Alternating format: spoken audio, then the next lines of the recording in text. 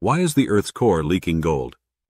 Earth's core is leaking gold due to deep mantle plumes that transport precious metals from the core toward the surface via volcanic activity. What's happening beneath the surface? Earth's core contains vast amounts of gold and other precious metals, locked away since the planet's formation 4.5 billion years ago. These metals are highly concentrated in the metallic core, while the surrounding silicate mantle is relatively depleted. How is the gold leaking?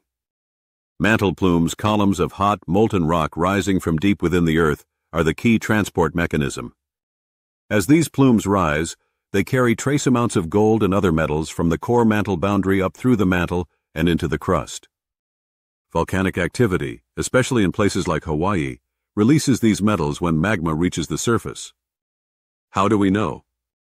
Scientists analyzed isotopes in volcanic rocks, particularly from Hawaiian basalt, and found signatures of gold and other core-derived metals.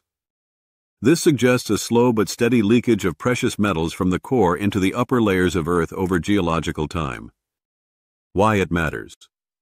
This discovery reshapes our understanding of Earth's internal dynamics and the origin of surface mineral deposits. It could help explain why some regions are rich in gold and may influence future exploration strategies. Subscribe for more.